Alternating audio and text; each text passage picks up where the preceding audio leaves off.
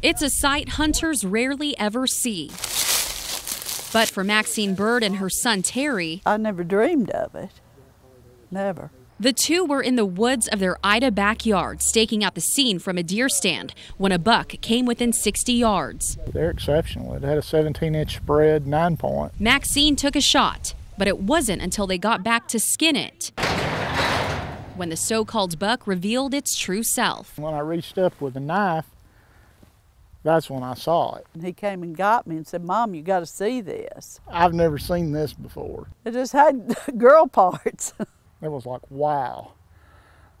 I didn't know what to think at that point. A doe with fully matured antlers. The 72-year-old has shot several deer, but nothing like this. This is my first doe with horns, yes. Officials with Arkansas Game and Fish went to Ida to document the rare kill and confirm the doe, but tagged it a buck because it has antlers. A deer biologist says a doe with antlers is unusual and has documented 3 of them in the natural state in his 15-year career. It's a once-in-a-lifetime opportunity, you know, and I'm proud of her. A trophy the birds plan to mount and lease for display. An old hunting buddy.